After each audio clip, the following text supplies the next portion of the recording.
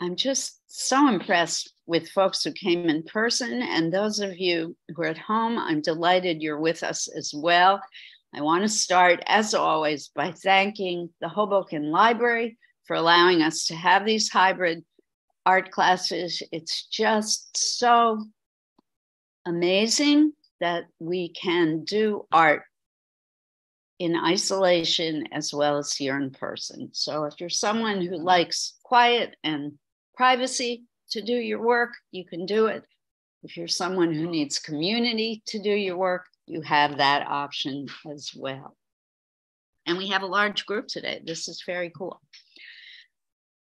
All right, we are launching into the month of September, and our approach this month is different from what it's been for a long time in the months past. In the months past, we were focusing on a particular artist, and I would show you a slideshow of their work, and we would spend some time talking about their work and getting inspired by the artist's aesthetic and process and technique. We're not going to do that in the month of September, although we might look at some particular artist work. But this one, we are just waiting for the green traffic light ahead of us, so we have to either train due to construction ahead of us. So I forgot to lay ground rules. Please, those of you who are at home and on your personal tech devices, please remain muted during the class. If you do have comments that you want to make or questions that you want to ask, at that point you can unmute. Oh, Yeko, you're here. Aren't you in somewhere in Asia? Awesome. Must be the middle of the night. So welcome. I am in Germany. Oh, you're in Germany. So welcome. Yeah. Well, willkommen. That's so incredible that you're with us today. So exciting. All right, and here comes Lizzie. But this month, we are going to learn instead the techniques and skills for drawing realistically. Now, for those of you who are my veteran students, this is old news for you folks, and it will be review for you. I encourage you to be patient and go through the same exercises that everyone will be doing today, because they work, and you know they work. You may forget that they work because it's been a long time since we've done them, but these are tried and true exercises that I had to do in art school and that artists have been doing for centuries. And I mean, literally for centuries. The Renaissance artists invented these. Now, we have a technical problem that those of you at home will be facing. But the good news is, in the digital age, you will have access to the internet, and the things that I will be handing out to people here in person as hard copy, you will be able to access online, I hope. If you don't have the ability to access these things online, I'm going to offer suggestions to you of things that you can do as alternate options.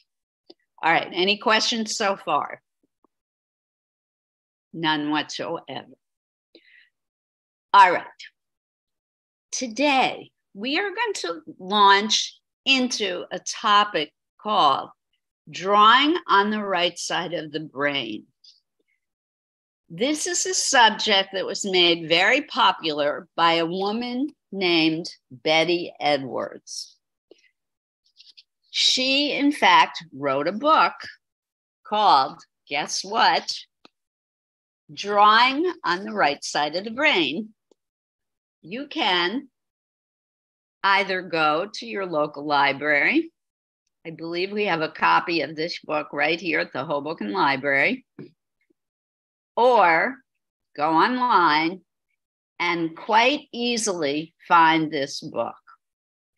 I recommend it highly if you want to learn how to draw realistically. Not because I buy whole cloth into her philosophy and her ideas, but because the drawing exercises that she offers in the book are the same drawing exercises that I had to do in art school. A lot of them. Some of them are drawing exercises that she's picked up in other places or that she might have invented. There is also an exercise book that accompanies her textbook. The first book I held up is a textbook.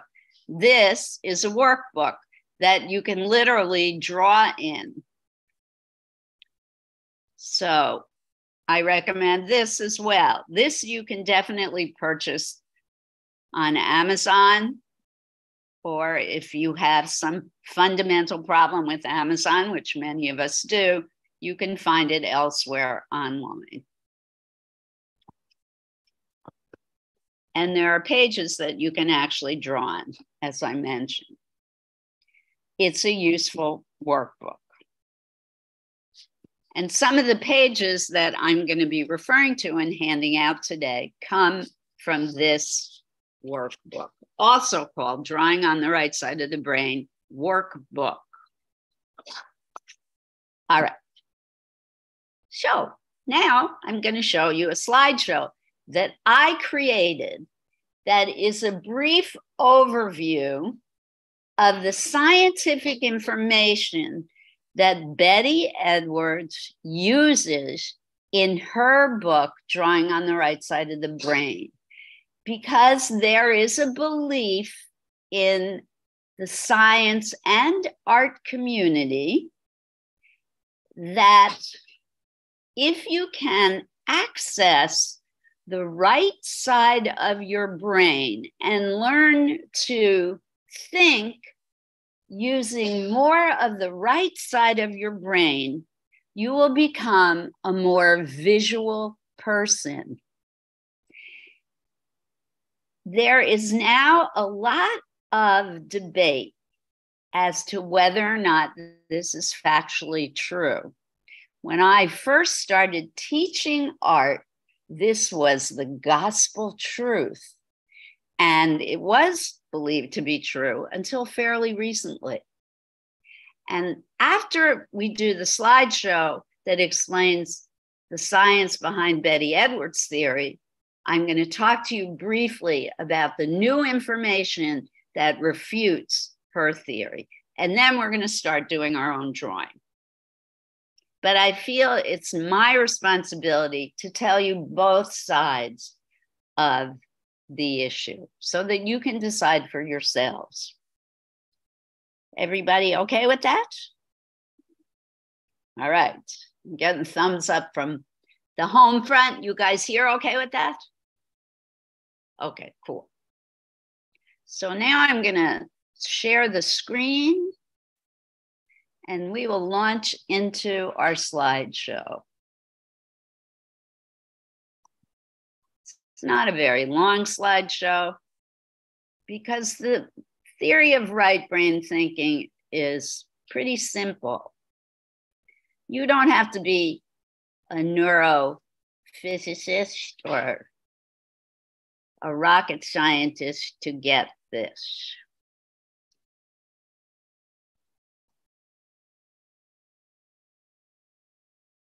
Good morning, Tamara.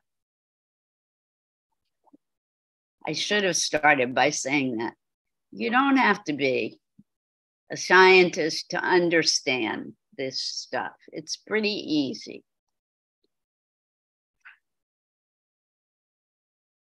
So here we go. Drawing on the right side of the brain, learning the powers of observation. The whole trick to learning how to draw realistically is learning how to observe and truly see what is in front of you. How many times a day do we walk past objects and not actually see them?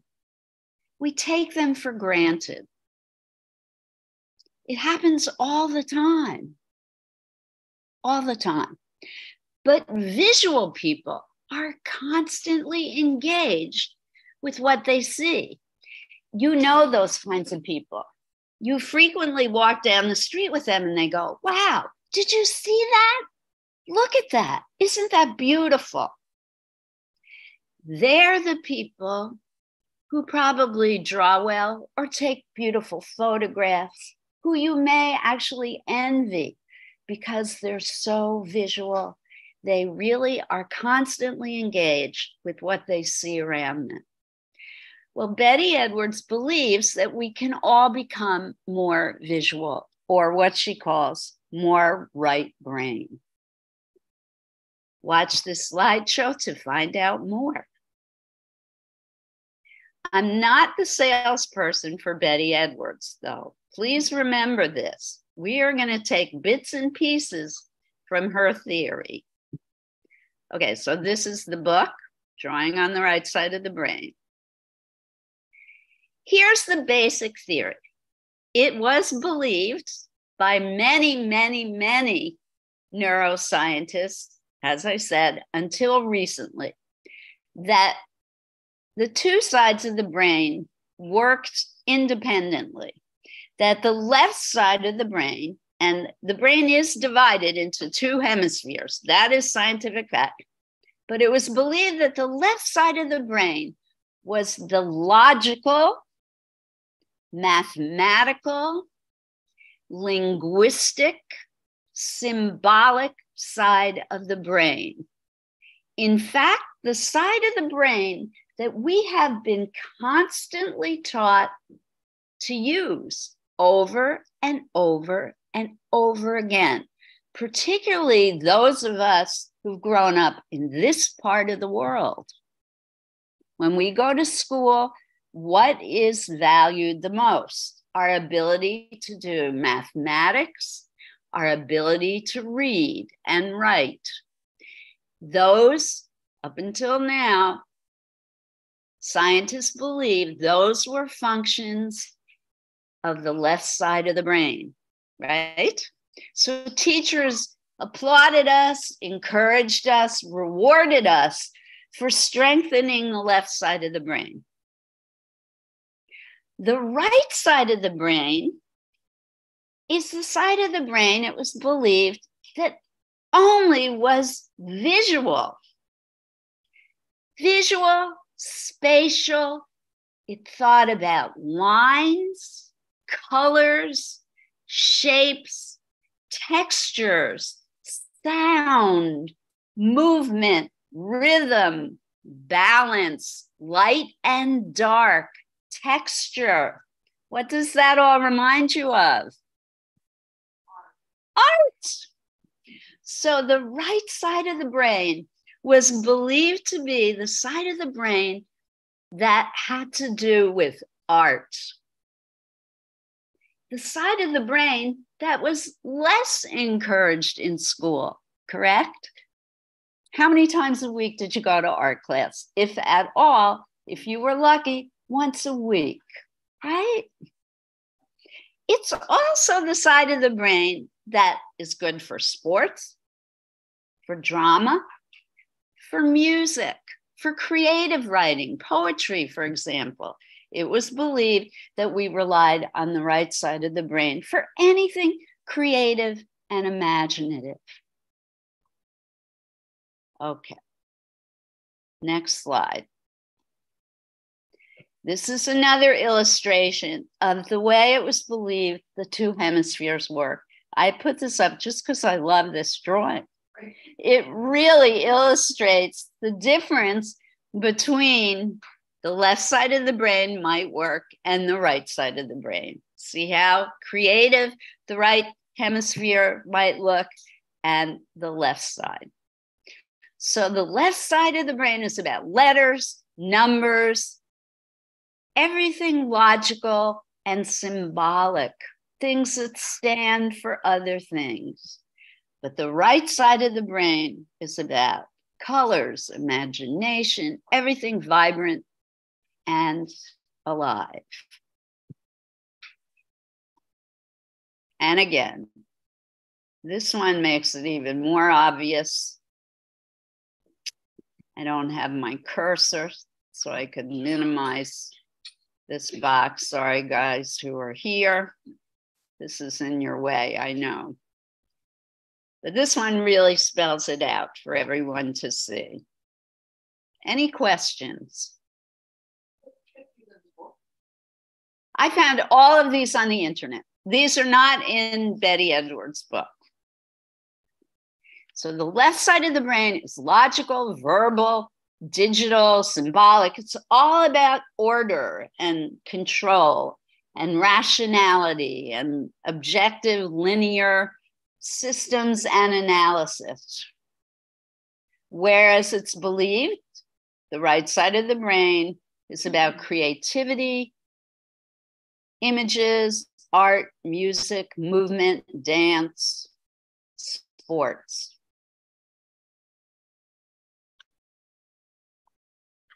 And again, so emotional intelligence, also expression, imagination, creativity on the right, logic on the left. Language, math, analysis on the left.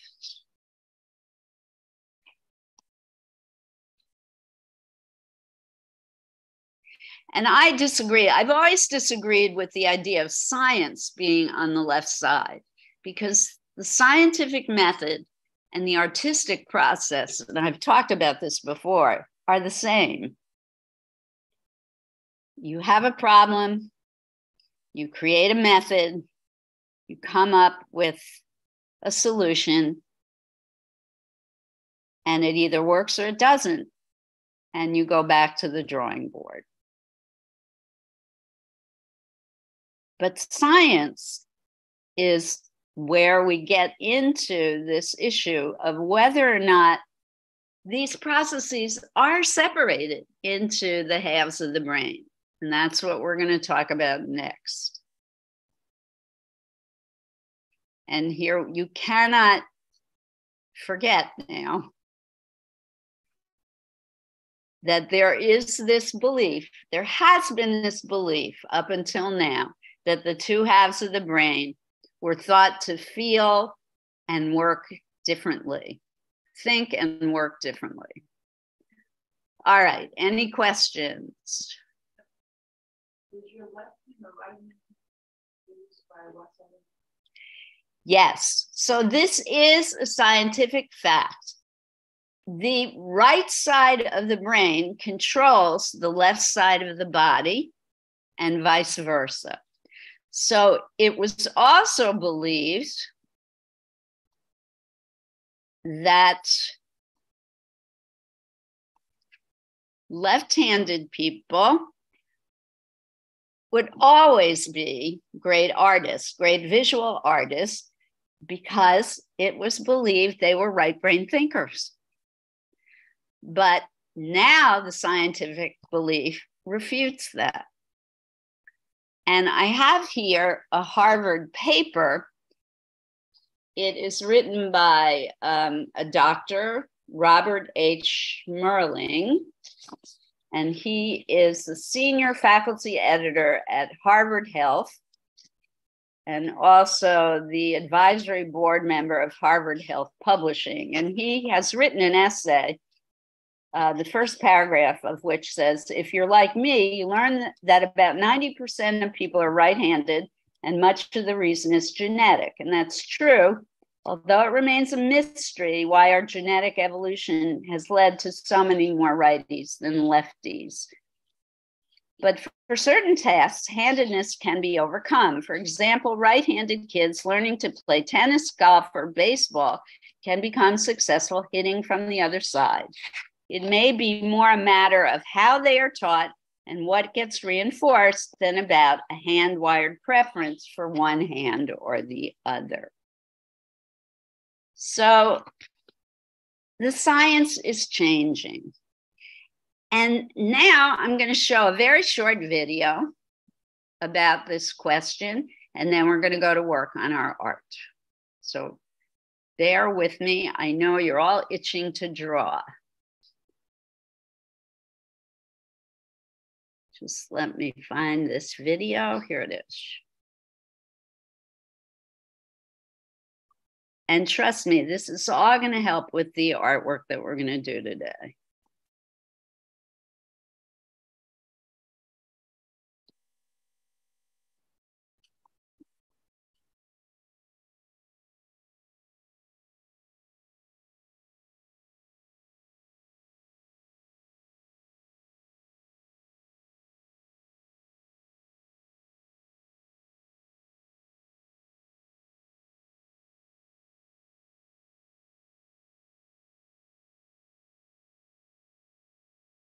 Hopefully this will work.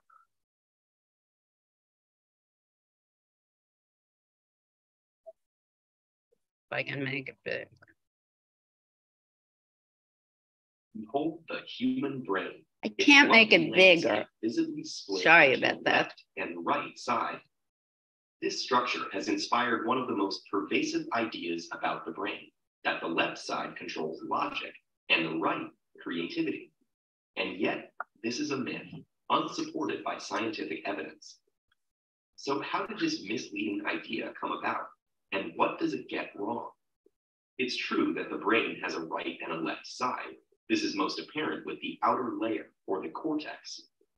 Internal regions, like the striatum, hypothalamus, thalamus, and brainstem, appear to be made from continuous tissue. But in fact, they're also organized with left and... Oops, sorry. Sorry, it's going to start again.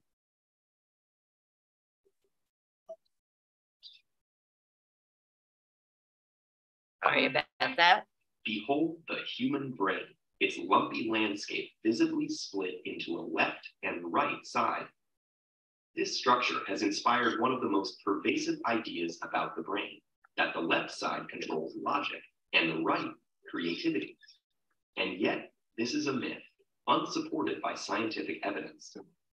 So how did this misleading idea come about, and what does it get wrong? It's true that the brain has a right and a left side. This is most apparent with the outer layer, or the cortex. Internal regions, like the striatum, hypothalamus, thalamus, and brainstem, appear to be made from continuous tissue. But in fact, they're also organized with left and right sides. The left and the right sides of the brain do control different body functions, such as movement and sight. The brain's right side controls the motion of the left arm and leg, and vice versa. The visual system is even more complex. Each eye has a left and right visual field. Both left visual fields are sent to the right side of the brain, and both right fields are sent to the left side. So the brain uses both sides to make a complete image of the world. Scientists don't know for sure why we have that crossing movement. One theory is it began soon after animals developed more complex nervous systems, because it gave the survival advantage of quicker reflexes. If an animal sees a predator coming from its left side, it's best off escaping to the right. So we can say that vision and movement control are two systems that rely on this left-right structure. But problems arise when we overextend that idea to logic and creativity. This misconception began in the mid-1800s when two neurologists, Broca and Wernicke, examined patients who had problems communicating due to injuries. The researchers found damage to the patient's left temporal lobes, so they suggested that language is controlled by the left side of the brain. That captured the popular imagination. Author Robert Louis Stevenson then introduced the idea of a logical left hemisphere competing with an emotional right hemisphere, represented by his characters, Dr. Jekyll and Mr. Hyde. But this idea didn't hold up when doctors and scientists examined patients who were missing a hemisphere or had their two hemispheres separated. These patients showed a complete range of behaviors, both logical and creative. Later research showed that one side of the brain is more active than the other for some functions. Language is more localized to the left and attention to the right. So one side of the brain may do more work, but this varies by system rather than by person. There isn't any evidence to suggest that individuals have dominant sides of the brain, or to support the idea of a left-right split between logic and creativity. Some people may be particularly logical or creative, but that has nothing to do with the sides of their brains. And even the idea of logic and creativity being at odds with each other doesn't hold up well. Solving complex math problems requires inspired creativity, and many vibrant works of art have intricate logical frameworks. Almost every feat of creativity and logic carries the mark of the whole brain functioning as one.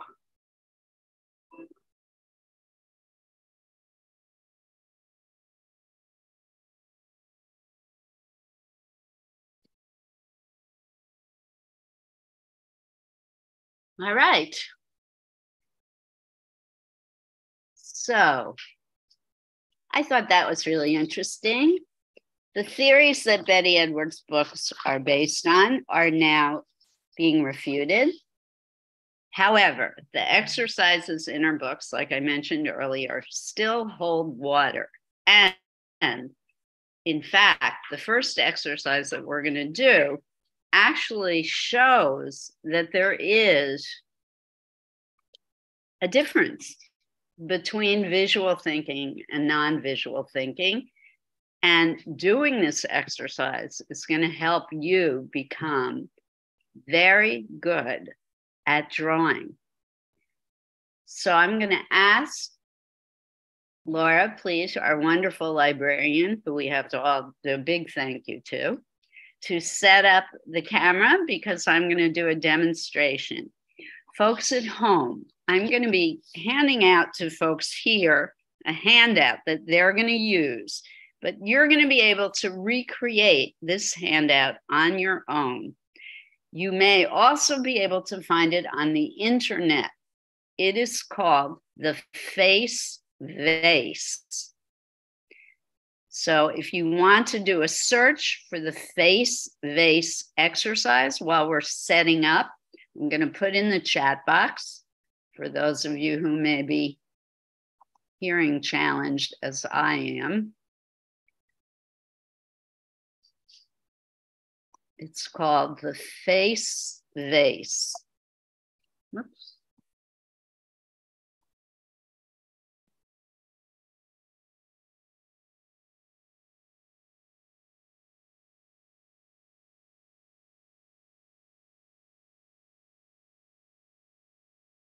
Okay, everyone can see it, correct? And have your pencil sharpened and ready to go. You're probably going to want an eraser. Everyone here, you just need now a pencil and an eraser, and we're going to get set up to do our first demonstration.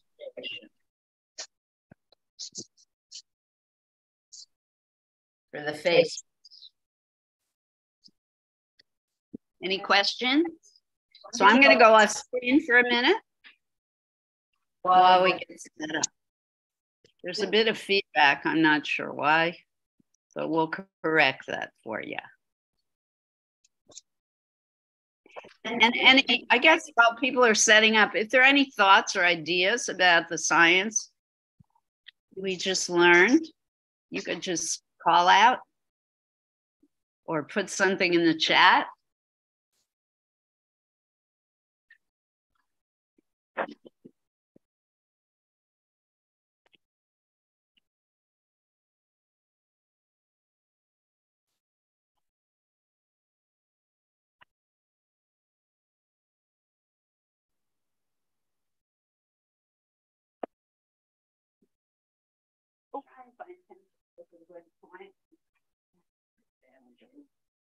I guess if you could do that for the part.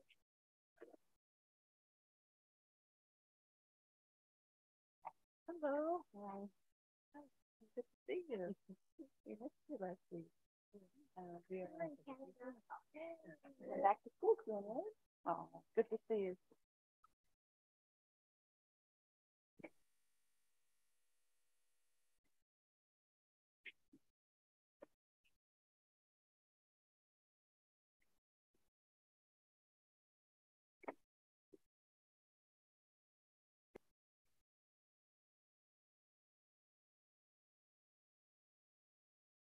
Folks at home, you will be able to see the demonstration. We're just getting set up. So give us a minute.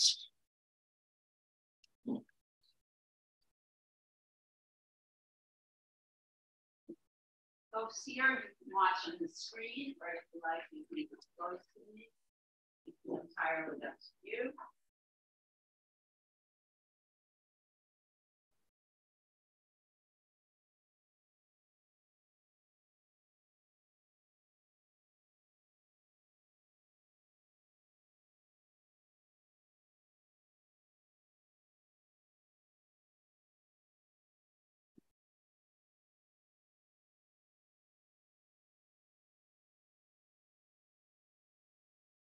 Those of you who are my veteran students, Heather and I'm you, Shirley, Sally, Tamara, I have an option for you. So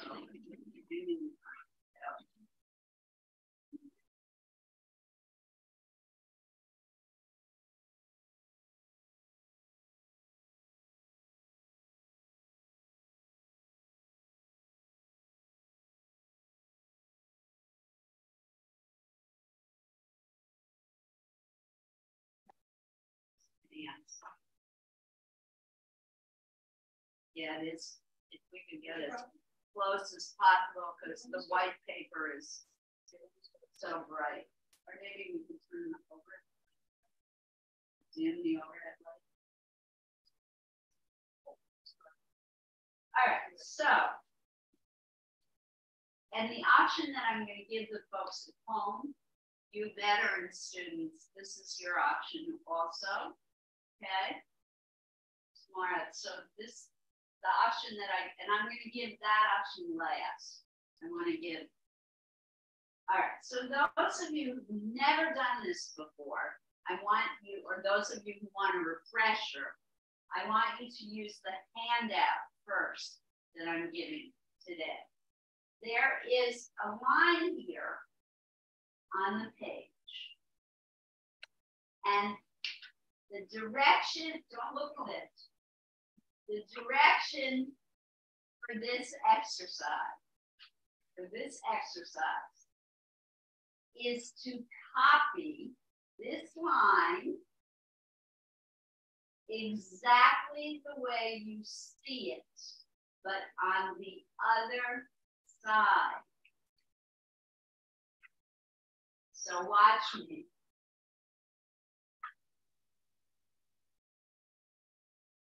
Watch me and think about why I would be asking you to do this.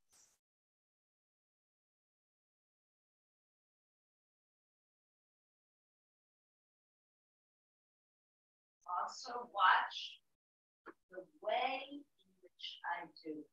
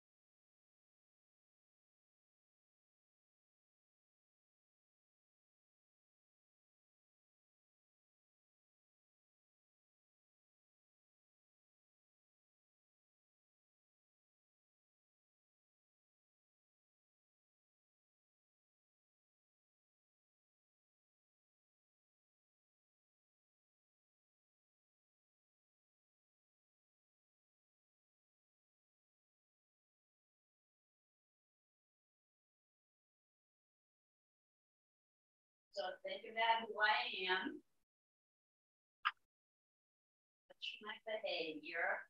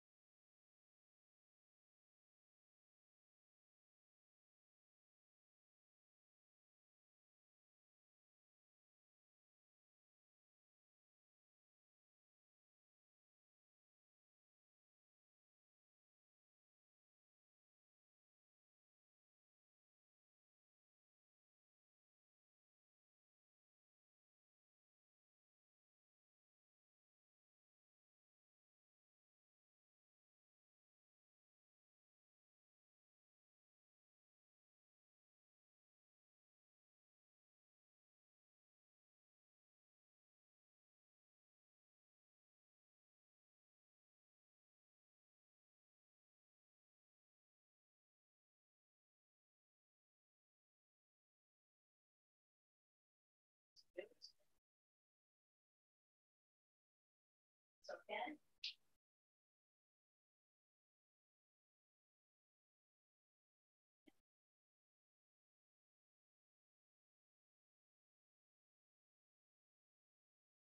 Struggle is revealing.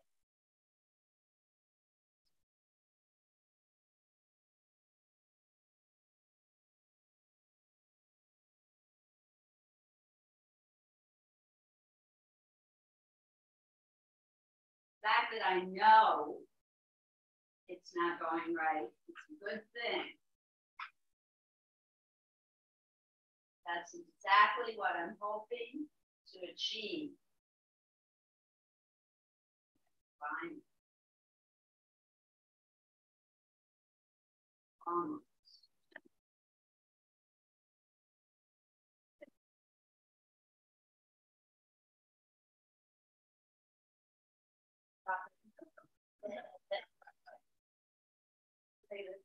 All right. So who wants to talk about why, first of all, do you think this would be a good drawing exercise?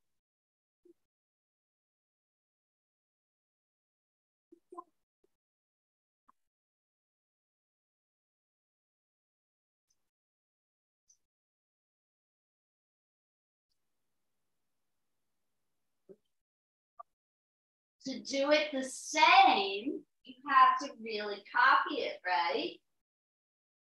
You have to really look hard and observe. But how is my behavior?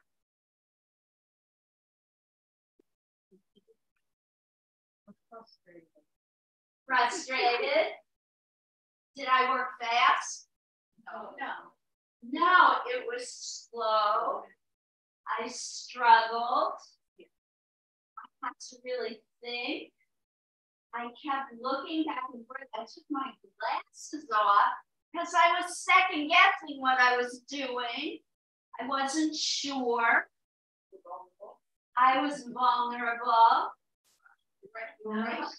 I erased a lot. I've been trying since I was 7 years old. I'm a professional artist. Hello, this is the process of drawing. And this is what artists go through every time we put pencils to paper. And this exercise, in Betty Edwards' book, she makes people do this first. She does it to prove that you can switch from left brain to right brain, that you can go from the analytic side of the brain to the visual side of the brain. But really what it's about is learning how to observe, how to really look at what you are trying to copy. Whether you're using left or right side of the brain doesn't really matter. It's learning to focus and be patient with yourself and look at what you're trying to draw. All right, so we're all going to try this. Those of you at home, if you can't find this image and print it out, and those of you here who are veterans, here's what you're going to do. You are going to create your own line. If you are right-handed, you are going to, do they see my hand? Okay, good. You are going to create a crazy profile on the left-hand side of the paper. Think witch or old hag with crazy teeth, a big nose, a chin that sticks out, and a shoulder. And then you do the same thing. Try and copy that line exactly the way it looks on the other side.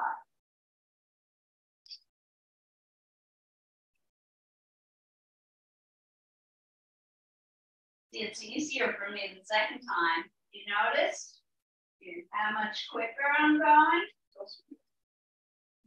That's true too. Now, if you're left-handed, do I have any left-handed people in this class? No. Okay, well, that makes it easier. Yes, I will ask in a minute. All right, any questions? Now, it's called the face base because if you have time, you can connect the top and bottom and take a black marker if you like and color it in. Vase, V-A-S-E, vase, vase, vase.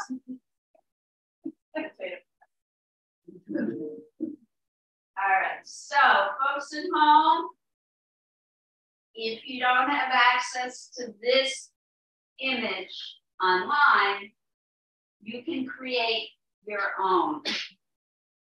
So you do this kind of crazy profile on the left-hand side first, and you copy it on the right second. Folks who are here, you have the option to take one of these. I would, even those of you who are experienced, do this again. You saw how I struggled. It's a great way to warm up today. We're right here. Come take. Lauren is saying it's harder than she was. Oh, it's really difficult. Like I said, I've been drawing for umpty years. So folks at home, are you good to go? I'm sorry? No. It's harder than I anticipated it was going to be, but it's awesome. It's really difficult. It is. So folks at home, you may have had a head start. So if you have completed one, do another. Folks here are just getting started. I'm not timing you. No, because this is the personal thing. I do have other things I want to accomplish today, but I'm not timing you on this. This is not like when we're drawing figurative work, Shirley. But this, this will really help you with your figurative work. That's why I'm doing this, Shirley, because I have noticed that when we're drawing from life, some of you are struggling again. And this, I'm deliberately doing this. Bear with me, everybody. This is specifically for Shirley. Listen to me, Shirley. This is going to help you with when we're drawing from life, okay? Yes. No, this is good.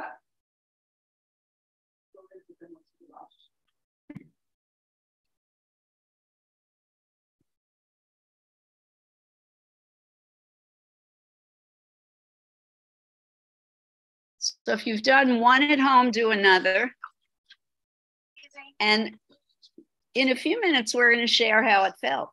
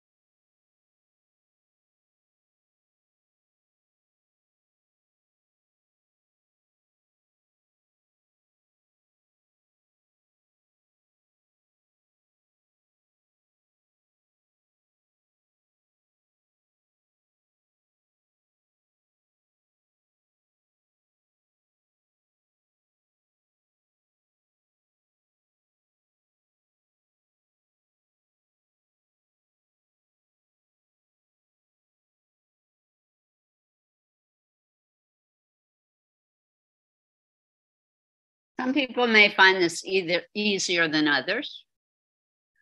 Some people might find it extremely difficult. It's all good. Some people may find it difficult just because it's a bad day for you.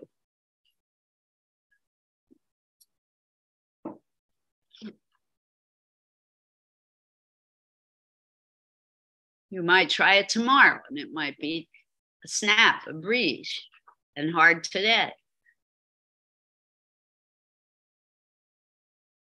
Oh, I'm sorry, there's a question from Lauren. No, you don't have to make points of origin. No.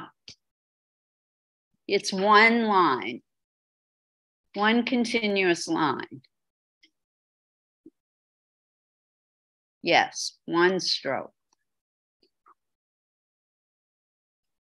You're doing good, Lauren.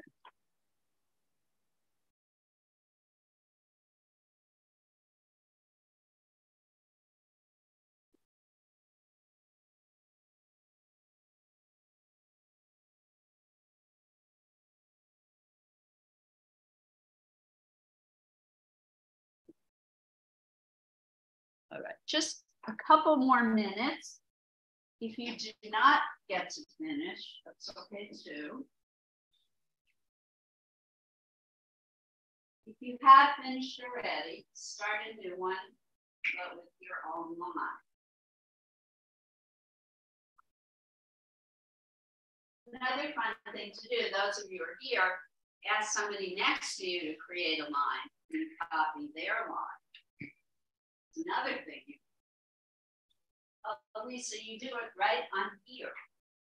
You do it on here. Copy it right on here. Yes, yes, that's what I did. There's mine. Copy it right on the handout.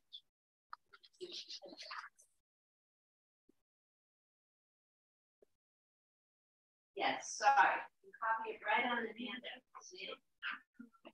Right on the photocopy. See?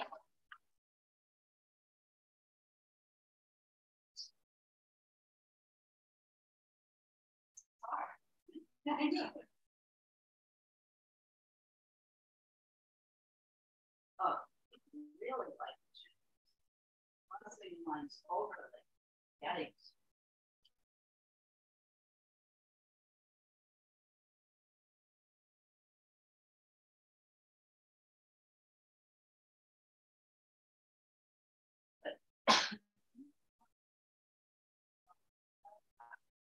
Yes, but that's not what you're doing. It's making you crazy, right? Yeah, you're good at it.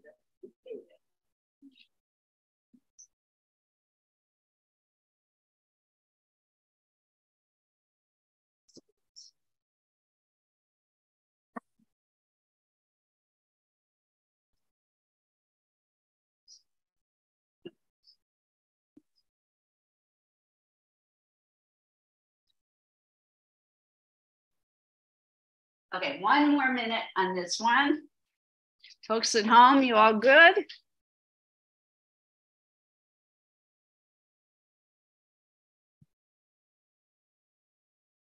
Got a thumbs up from Lizzie. Lizzie, this is going to help you with proportions.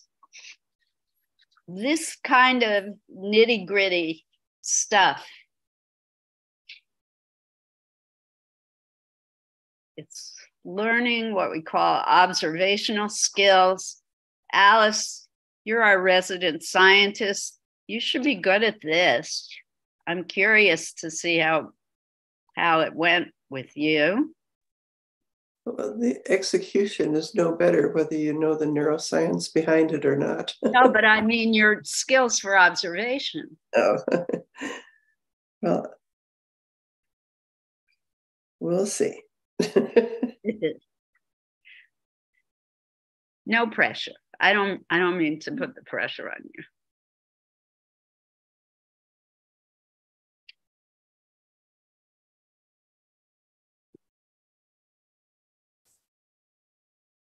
All right, I think it's enough. Anybody want to share how it felt? We're going to start with folks here first. How did it feel? You can just call out. I felt like I was going over the line. Sketching, going back,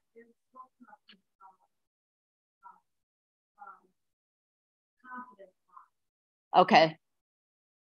Okay. So Heather and Eileen both were sharing. It wasn't a confident line.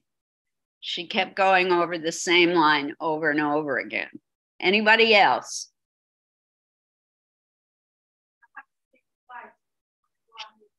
Okay, Shirley had to think twice before she did anything. Did anybody feel confident doing this? All right, our youngest member said, I did. And to me, this is revealing because she hasn't been taught to be inhibited about her abilities yet. So that's revealing. All right. Anyone else here want to share how it felt? You saw how I struggled. Oh, I just felt like I wanted to draw a parallel line instead of the opposite. Right. And I kept fighting that. Right. Which scientists used to believe was proof that there is a struggle between the left and right hemisphere of the brain. But now they're saying no. So it's interesting because here you really do feel, right, some kind of stress going on there because it almost feels like your mind is telling your hand what to do. So we're not sure what that science is about. Although, Alice, do you know a little more? Well, it turns out that your prefrontal cortex is really important in creativity and coming to conclusions about many different things and developing a script. And so a script is just like when a child notices that when you drop something, it always falls down, you know, and they'd be very surprised, even at a very young age, if they dropped something and it flew up instead. So that's why balloons are so exciting. So we have these scripts and schemas of what things should look like because we pay very close attention to their face or facial features. And so that's what we emphasize in the drawing of them.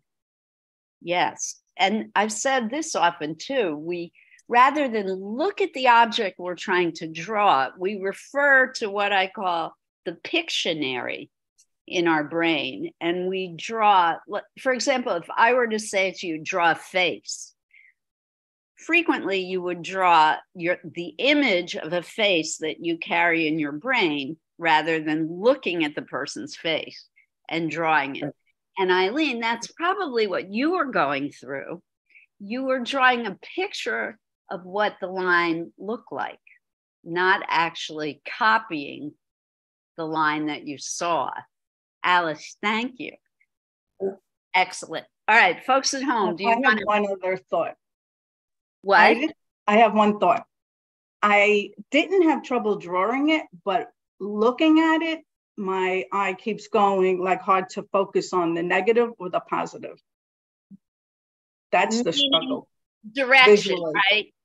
right? Just like, seeing the vase or seeing the faces. Okay. So looking at that image, like my brain or whatever kept going back and forth to which image is it? The face illusion or the vase. Okay, Lizzie, like to physically feel that struggle. Okay, cool. So the optical illusion of whether or not it was a face or a vase caused you problems. Awesome. And for me, every time I do this exercise, it's the directionality of the line. Is it going in or is it sticking out? That's what I struggle with every time. All right, anyone else, or do you want to move on to the next? I struggled with my hands wanted to go really fast and my brain was slowing me down. Got it. Who is that sharing? Doris. Doris, thank you. Yes. So that's another thing about drawing. Our brain always wants us to go faster. But if you want to draw realistically, frequently, you have to slow down to really see what's in front of you. And there are a couple of artists in this class who I have a lot of respect for, because you stop and look at whatever it is you're drawing for a few minutes before you actually put pen to paper or pencil to paper. So that's a good tip too. Sometimes it pays to slow down. And the next exercise we're going to do is an exercise in slowing down. And it's one that my veteran students are quite familiar with. It is called blind contour. So blind contour is a drawing exercise that artists have been forced to do for eons and centuries, forever. Blind contour is a technique that forces you to observe what is in front of you. It also forces you to slow down in your technique if you do it correctly. And I'm going to now do a demonstration of blind contour. But first, I'm going to tell you the rules for blind contour. In blind contour, you're not going to be blindfolded, because I really want you to look and see what's in front of you. But you are not going to look at your paper. You are only going to look at the object you're going to draw. This exercise, you're going to be timed. You start drawing when I say go, and you stop when I say stop. You are not allowed to lift your pencil from the paper, and you cannot erase. So those are the rules. No looking at your paper. No starting until I say go. No stopping till I say stop. You do one continuous line and no erasing. Everybody got that? In a minute, I'll put those rules in the chat, but first I'm going to do the demonstration. So Laura, if you could set up the camera again, please. And I'm going to grab a chair. Smart, could I trouble to move? Folks at home, it's going to just take a minute. Set up. Oh, somebody put a link in the chat box. What is that?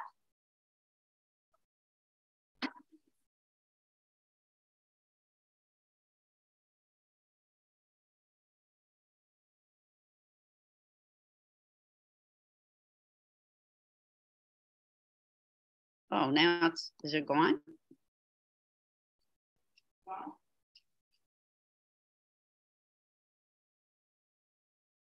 Oh, that's nice. Someone put a link to the PDF for the first 3 exercises in the right side of the brain book. Thank you so much, Lauren. Awesome. Thank you, Lauren. I didn't know you could do that. I wonder if Betty Edwards knows you can do that. The exercises are from her actual website. I think it's you know, a preview of the workbook, but the textbook, I don't know, it's a link, I think, from an art student, and it's up there, so everyone can follow along. Thank you very much. Sure, anytime.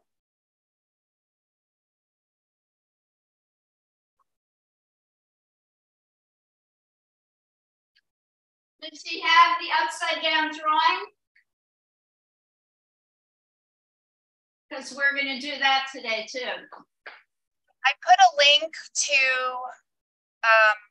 an exercise page. It was just a Bing search, so people can print off either the right or the left-handed version. They have both worksheets available. So there should be 3 links. I just sent you the latter 2 of the book and the workbook, but the actual class chat should have the link for the face-face. For the face-face. Could you do me a favor and see if this something called the upside down drawing. There's a Picasso. Sure, you got it. Just give me a minute. You're gonna be my paid assistant soon. All right. It would be my pleasure. So blind contour. And my veteran students, I have an option for you guys too.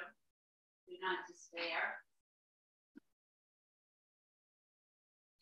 Yes. Folks at home, you can see me, right? Oh, wait, I have to turn this.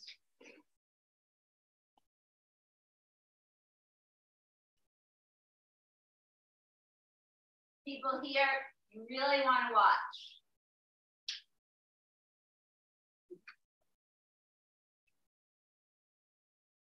Either watch me on the screen or you can come close and watch. Notice the way my body is. I have turned my body completely parallel to the table so that I can't see my paper. Remember, rule number 1 is you cannot look at your paper. You're not looking at your paper, all right? So, what is your guess? Do you think your drawing is going to look like anything? Absolutely not. I want your drawing to look like a bunch of scribbles. This is what I had to do in art school. So while I do this, try and think about why I'm doing it. Lisa, you got to watch me. Lisa, watch. The second rule is I'm doing one continuous line without stopping. I am looking at the lines in the palm of my hand. Watch me, don't do it yet. Don't draw yet, just look at me. Look at me. Watch my behavior.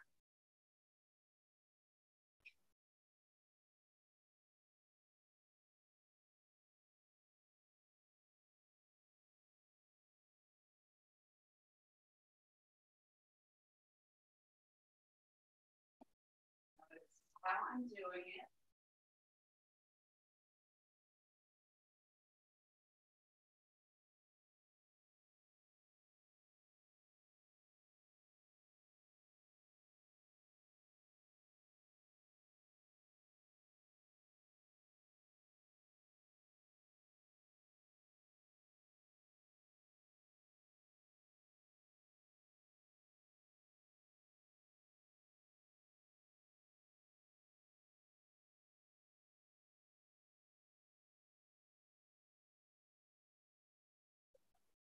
Stop. It's one of the most relaxing things you could ever do because you will get so deeply involved with the little tiny lines in your hand. You will forget where you are. You will forget what you're doing. You will be doing a line contour drawing of your hand. There is a lot going on in the human hand.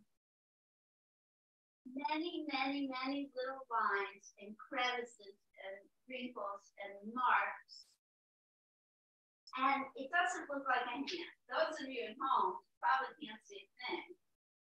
It's just a lot of little chicken scratches.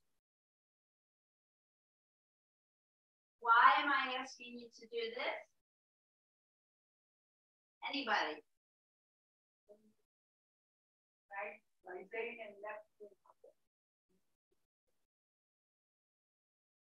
I'm looking and observing and learning to see what's in front of me. I'm not worried about the outcome. I could care less what the drawing looks like. It's not important in this kind of exercise. It's going to come out looking like a bunch of scribbles. In fact, if you do a drawing here that looks like a hand, I know you're doing it wrong. I always say there's no right and wrong in art. But in this case, if you do a drawing that looks like a hand today, it's not right. It's not blind contour. All right. So you have to trust me on this one. It feels a little crazy, right? It feels completely insane, but it works. It really works. Those of you here, you need a piece of blank paper and a pencil. No erasers, because you're not allowed to erase. Folks at home, you need a piece of paper and a sharp pencil. And here we go. We're going to do blind contour. This one is going to be timed because, like me, you may get lost in space. It is one of the most meditative things you can do. So I know you think this may be boring. You may think I'm nuts, but it's incredibly therapeutic. All right, my veteran students, which are a lot of you at home, if you do not want to do a blind contour of your hand, which I think is the most interesting object on earth, you could take something from your purse or something from your studio, those of you at home, something complex. The more complex, don't start yet. Woohoo!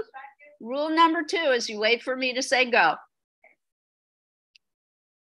And those of you at home, I trust you not to look at your paper. All right.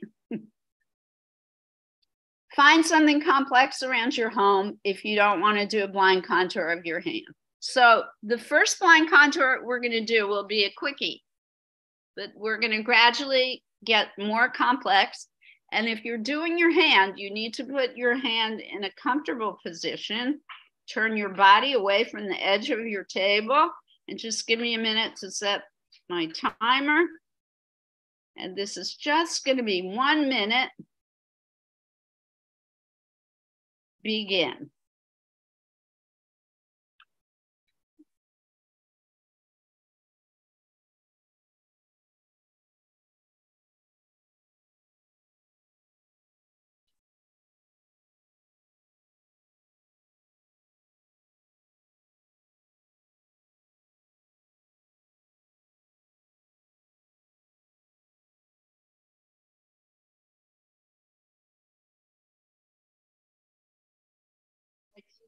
Drawing is meditation.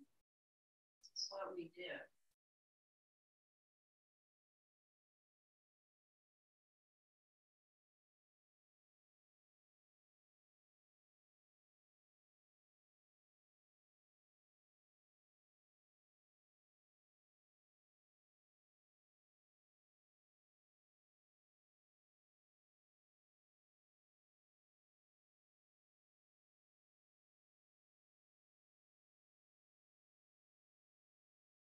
Stop. How did it feel? Did you like doing that? You felt? You felt just like yourself. Interesting. You felt it was? Okay. Or what? That's good.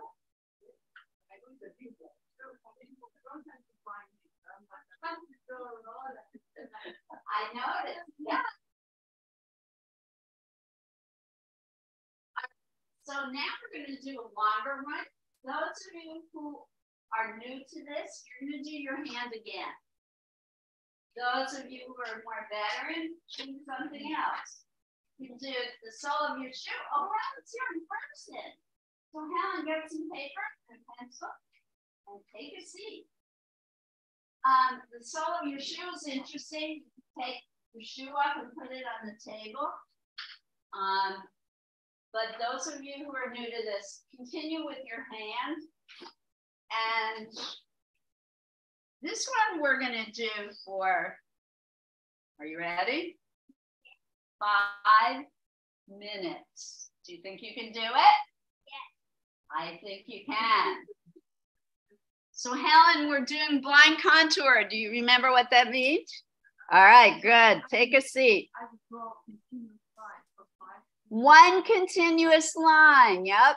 Don't look at your paper. It's the same rules. Wait, I didn't say go yet.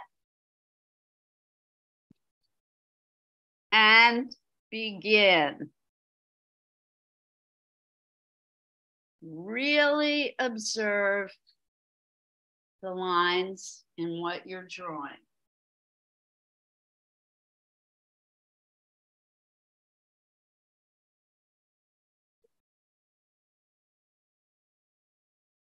Compare what it looks like when you're done.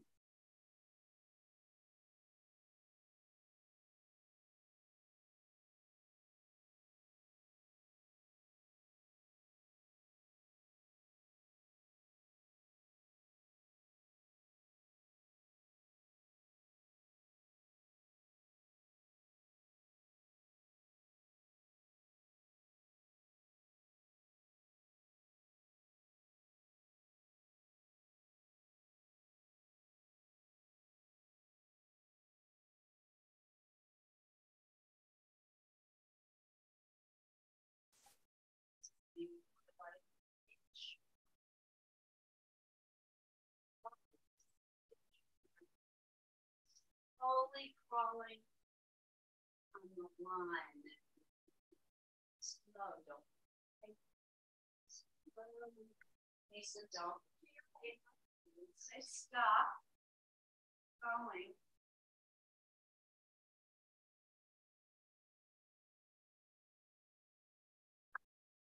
Inching along the lines that you're looking at.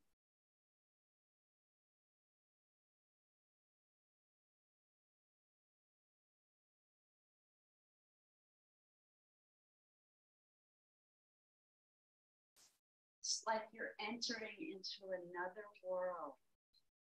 How deeply can you go? Keep going, don't stop. One continuous line.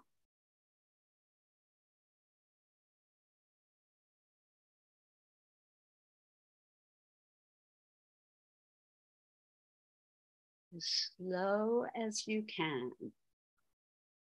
Inch along those contours.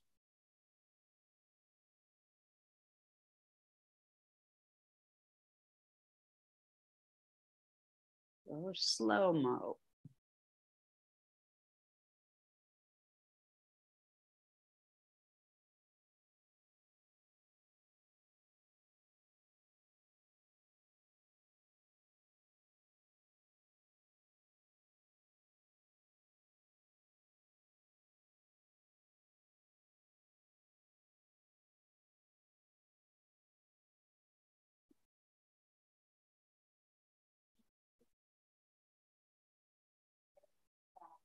Don't erase.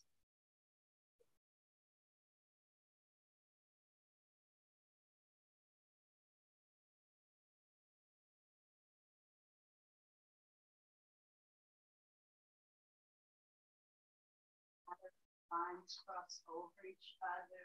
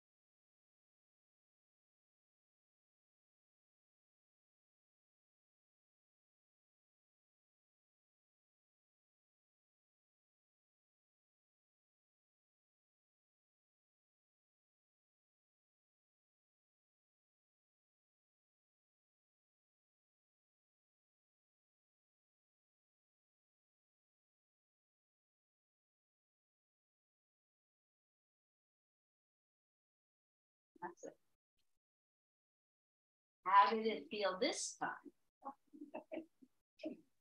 Good, you're laughing. That's what I want to hear.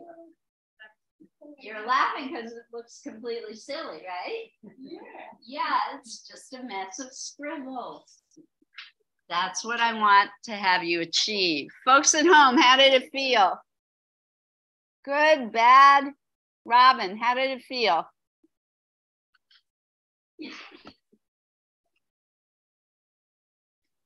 You're muted. Okay. It feels good. I really enjoy doing it, and I like what I end up getting. It's almost like I'd like to put colors in it. Because it's such a crazy looking thing, but it's fun. I really enjoy it. So, thanks. Cool. Anyone else at home? Courtney, what'd you think? I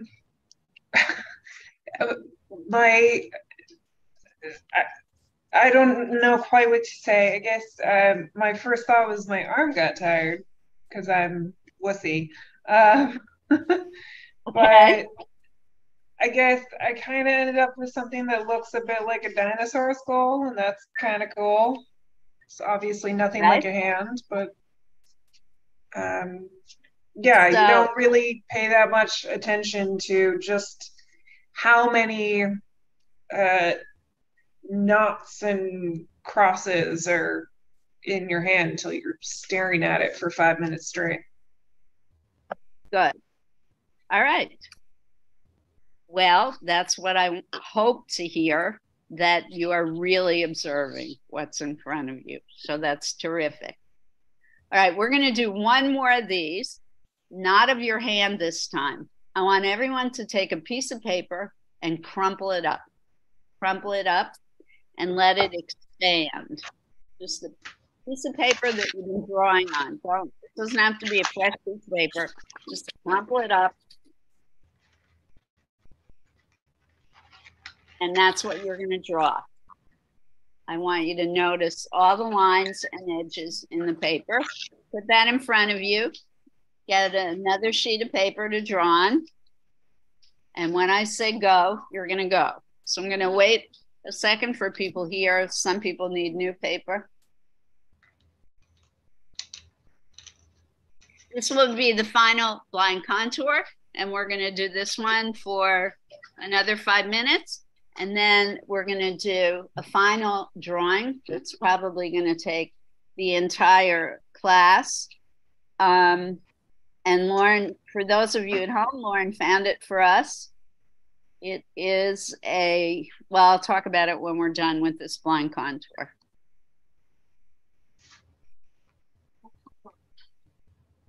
Yes, so this will be the same directions. We are going to do a blind contour for 5 minutes. You're not going to look at the paper that you're drawing on. You're just going to look at the crumpled paper now. So good. You're going to turn your body away from the paper. You're going to do one continuous line. And you're not going to start till I say go. So I'm waiting just 1 more minute till everyone's ready. And then we'll begin. You okay, Hal? Okay. So we're going to begin.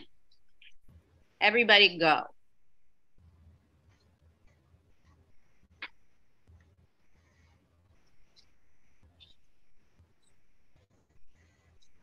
Begin.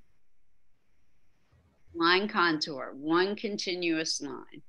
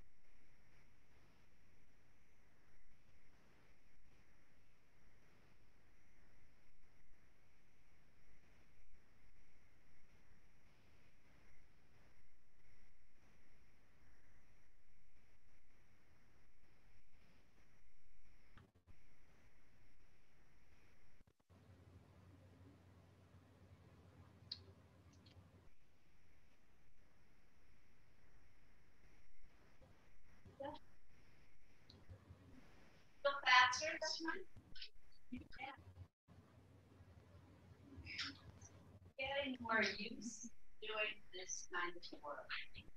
All right, so now I'm going to do a demonstration of a technique that Betty Edwards actually, I'm not sure if she invented this one, but this is probably one of the most popular exercises in her book. This one I never had to do in art school, but I like this one. This one really works. It's called upside down drawing. You're not going to stand on your head and draw upside down, but I'm going to show you how it works in the last and final demonstration.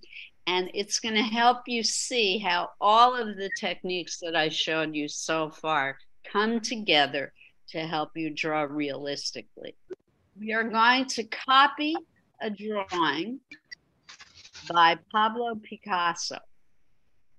And you are going to see that you too can draw with similar skills to the great Picasso himself. Picasso is arguably one of the greatest draftsmen who ever lived. And I'm going to prove to you today that because you have been warming up your observational skills, that you too can draw well. Are you ready? And Lauren, God bless her, has provided you in the chat box a link to the drawing, those of you at home, the upside down drawing by Pablo Picasso. So it's in the book, it's in the workbook. The problem being, Lauren, do you have it upside down or right side up in the link?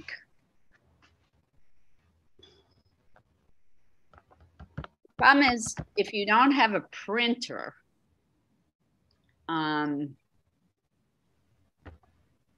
it's going to be difficult.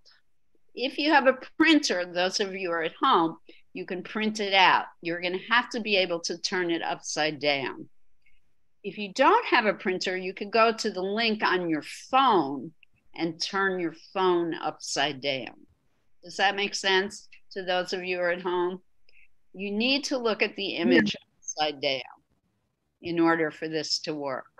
Those Apologies.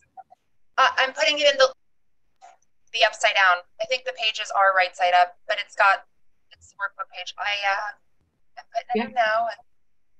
And it is ready to go. You Sorry have about that. You have a Yes, link ma'am. right upside down as well? Yes. Awesome. Thank you so much. I owe you big time. Now that I know we can actually upload pages from her book, I will provide this for those of you at home next time. I was unaware that this was a possibility. So thank you, Lauren. All right, so Lauren is providing for all of you at home the link to go directly to the page. You know what? Once I've done the demonstration, those of you at home, I can put it up on the screen for you. Are we doing the figure or are we doing the horse? You're doing the Picasso figure. Although, Margot, you're a veteran student. You could do, let me talk about that later, okay? Okay. I'll describe the directions to the veteran students after I do the demo. All right, so folks at home, I'm all set up for the demo, thanks to the great Laura. And I'm now going to move from this screen to the other. All right, folks, here you can either look at the TV screen or watch it here. You can get up and come on. All right, so here is the drawing by Pablo Picasso. And Laura has provided it.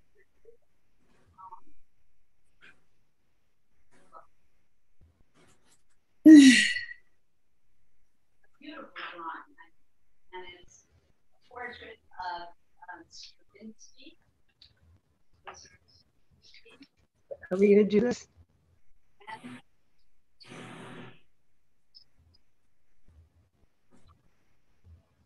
Opposed.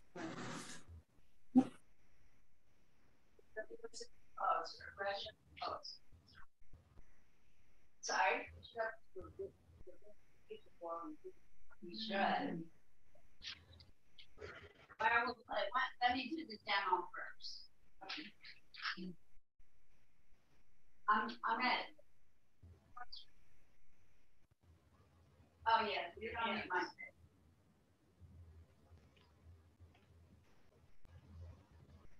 First thing I want you to notice about the straw is there is a frame. See that? Yeah. Good. All right. Those of you who are here. Thank you.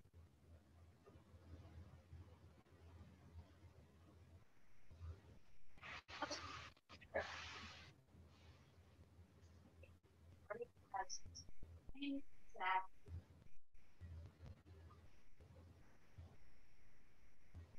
Folks at home, first thing that you're going to want to do is recreate this frame on a separate piece of paper, and it's easy to do. What are we going to do?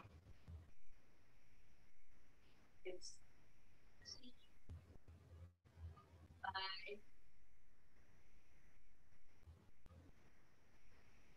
by 1970.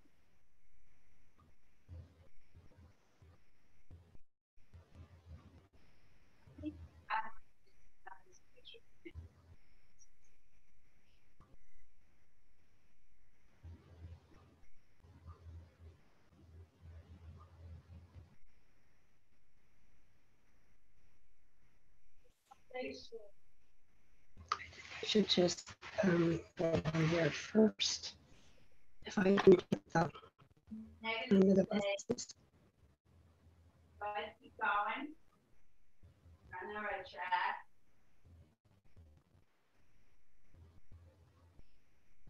It's a guy. People God.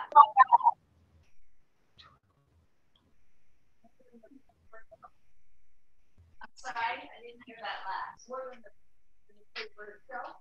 Yes, more than the paper itself. What? Why? Why do you think? I'm asking you. All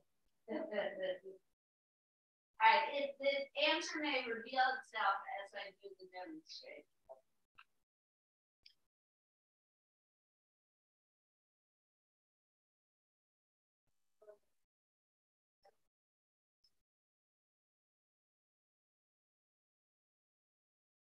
So that's a tip-off right there. So remember, I started by saying the original Picasso is in a frame, and now you recreated the frame on the second piece of paper.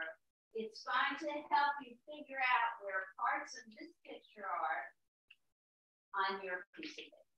The second thing you're going to do, if you are right-handed, you are going to put the Picasso picture on the left, and your blank piece of paper with the frame on your right.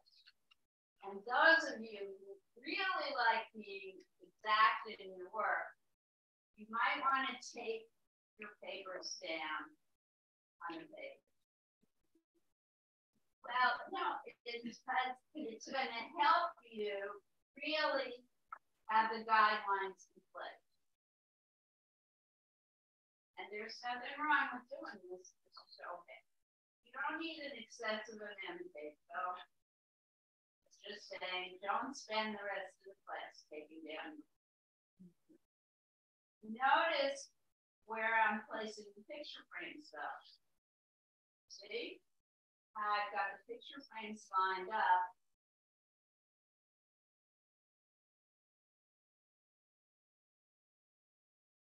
I place ruler. See?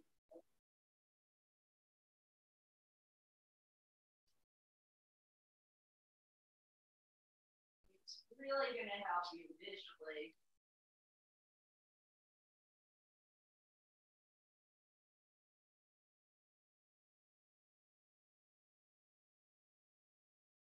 The other thing this printout has for you is there are little notches or marks.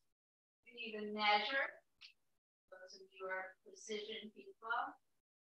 You can measure the exact distance. I don't know. I can't tell you how many centimeters, but I'm going to mark it on the ruler.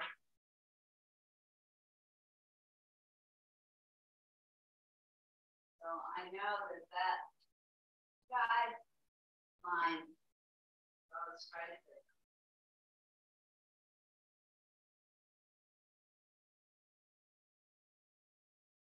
Also on the bottom, top parts of the frame as well.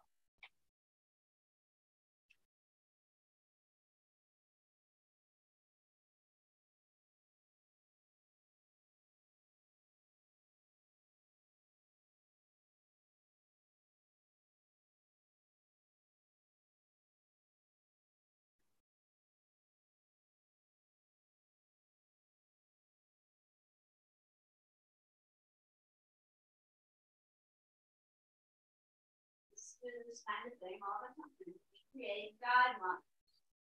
If you're my veteran students, when we did the human face, you know, we always put those guidelines.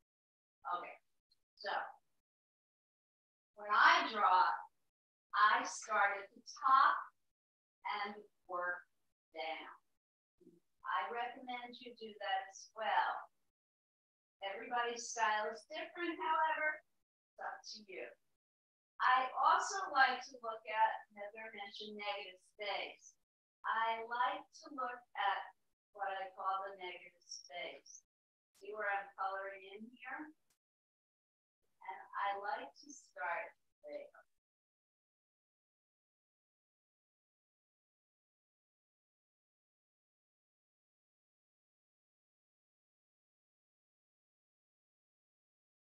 Why do you think I have put the picture upside down when you look at the line? It forces me to look at lines and shape and not worry about, oh my God, it's a person. I can't draw people. Are you kidding? I put contour. I can't do that. When it's upside down, it doesn't look like anything. It's just a bunch of lines. And it becomes something completely objective to draw, just like the lines in your hand.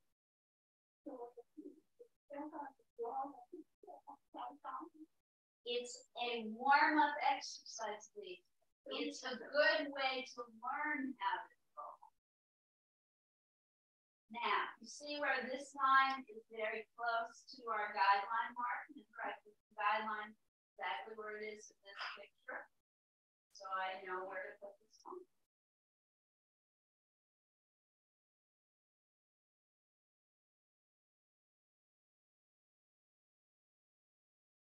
So it goes. And look at relationship. This line in relation to this line. And I already see that this shape is not big enough. What do? I erase and correct. Nothing wrong with erasure. I go back.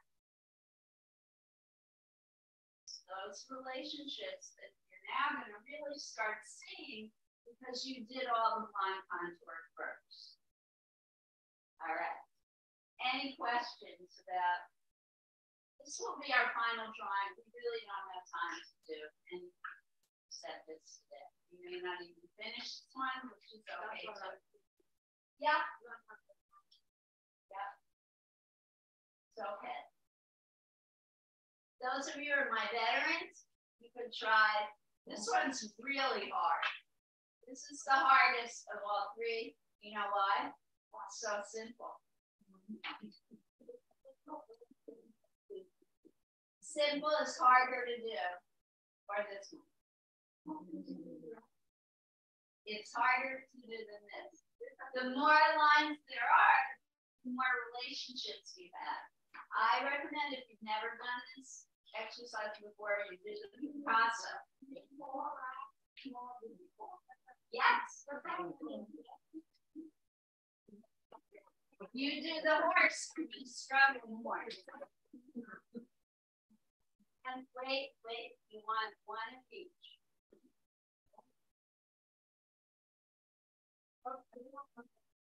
They're all in the book, in the workbook, yep.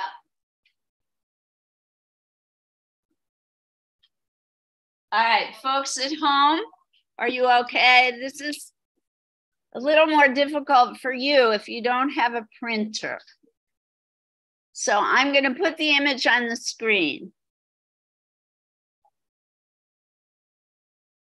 I hope.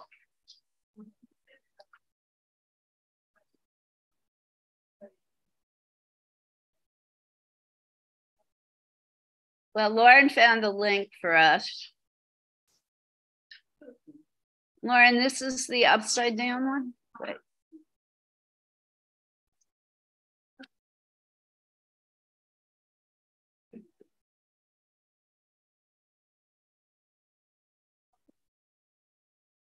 Verse 3 exercise. Wow.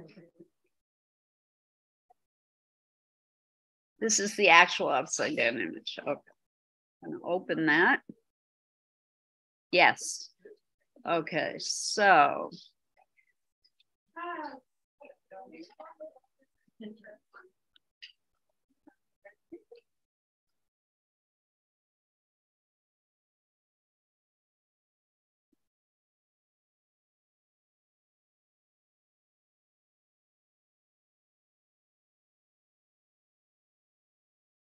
Yes.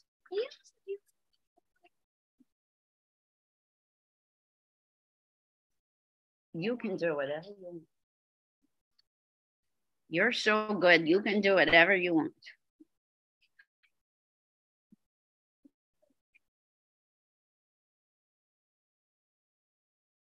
Okay, folks at home, can you see now?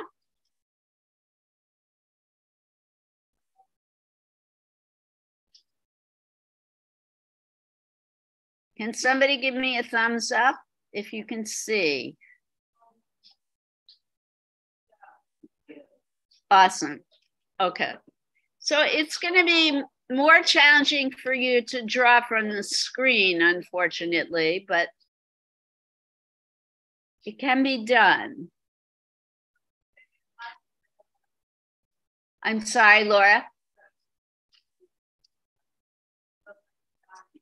Oh. So we only have 10 minutes left, but this is something you could definitely work on at home.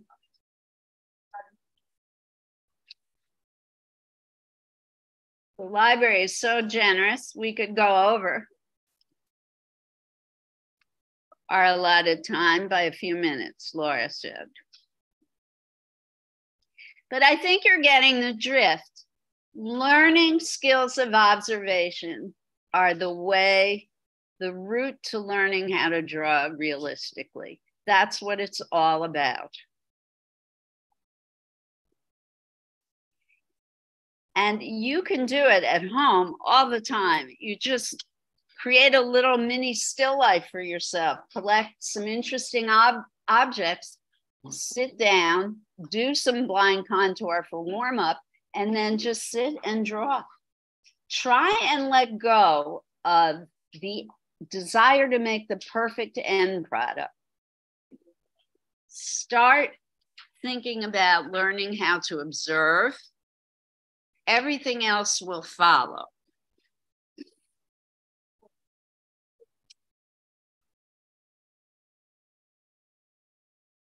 Sally is living proof, right? Practice, practice, practice.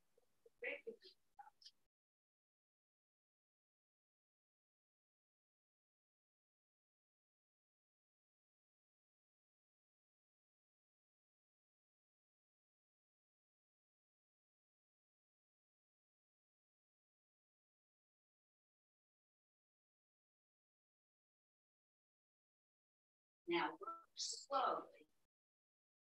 Get to this jam. Take your time. We have 10 minutes. You can bring it home too, but you have time to get started and finish it off. Oh, seems like you have to go. Go ahead. You know, mom can take a picture and you can email me a picture. All right. Any day, anytime you get a day off from school, if it's on a Wednesday, you can come in. All right.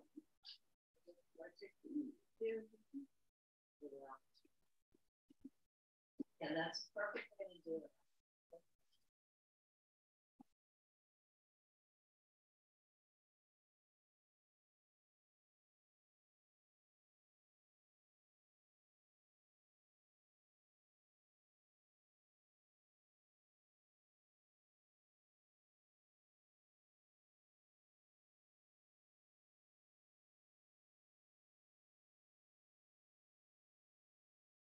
So we're not going to have time to share today, folks at home.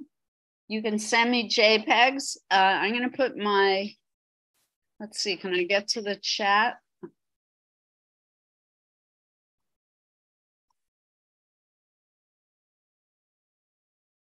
Uh-oh. What did I do? Where did the picture go?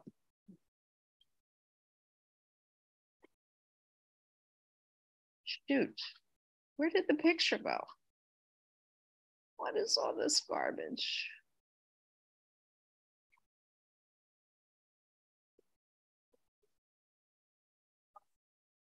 I don't know what happened to the picture.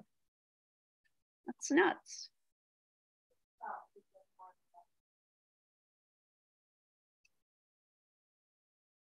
Yeah, but the Picasso picture disappeared.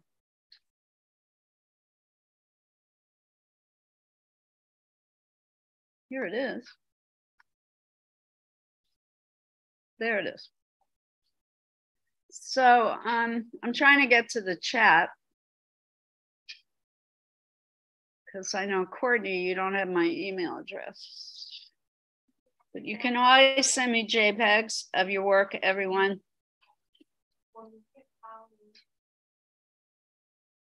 If you want advice.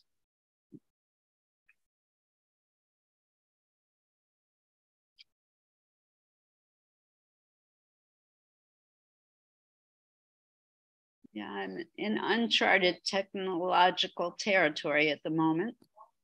I cannot get to the chat box. Sorry, everyone.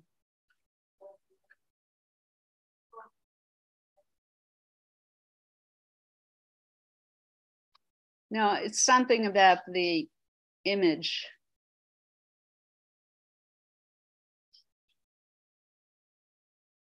I'm in preview.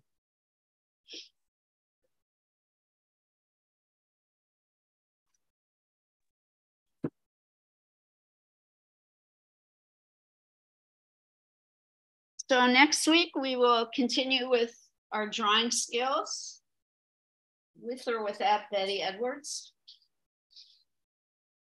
And I promise by the end of this month, you will see a huge improvement. And those of you who are used to working with me, you will feel refreshed and revived and just ready to keep going.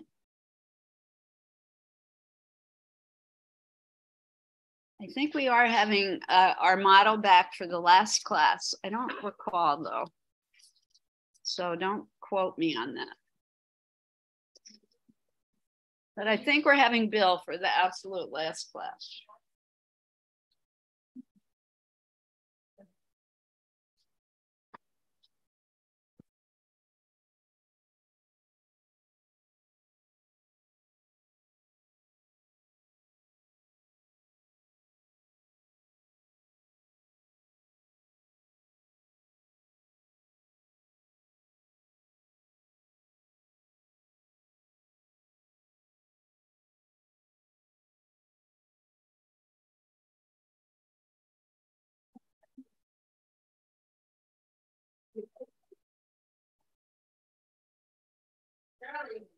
the extra crack.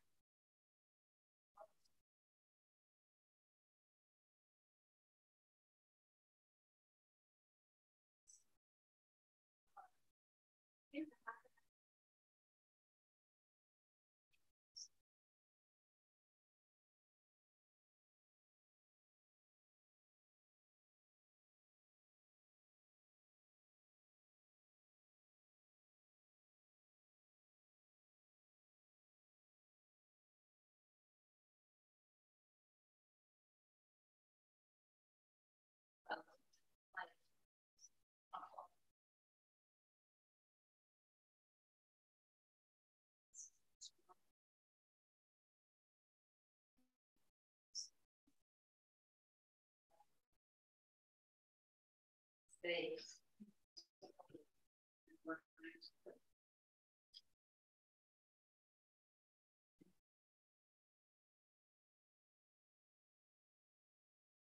We're finding this to be relaxing.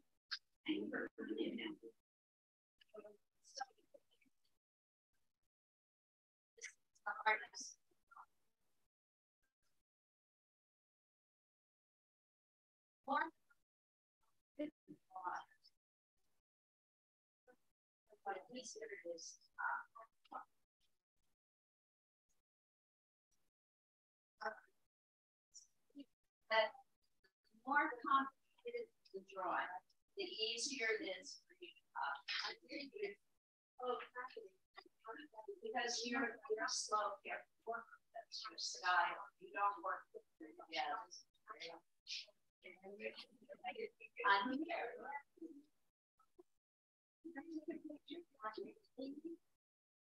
So I have to talk to the people at home.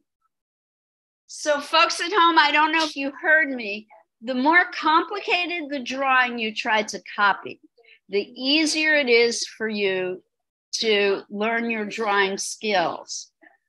So if you want to do more of this at home, there are plenty of images online of drawings that you can print out. You want line drawings, black and white line drawings. Picasso is a great person to look for and choose from because he really was an exceptional draftsman. But there are other fantastic people. Alice Neal, if you want to look for female artists, there are plenty of those as well. So in one more minute, I do have to say goodbye to everyone. If you complete this drawing and you want to share it with me, I'm going to stop the share now. You can send me a JPEG. I'm going to put my email in the chat box for those of you who don't have it. And Courtney, if you're still with us, 1 second, Sally. It was a pleasure working with you, and I hope you come back. And please do share anything with me at my email. And if you want me to add you to our mailing list, we have a mailing list that I send advance notice about our classes. You can let me know your email address. All right. Well done, everyone. I know it seemed crazy and different today, and you might not have understood what it was all about, but I guarantee it's going to make more sense as we go further along in September doing more drawing skill exercises. Pat yourselves on the back for a job well done, and I look forward to seeing you next week. All right, take care, art on, and hooray, enjoy the weekend. I hope it cools off. Bye-bye.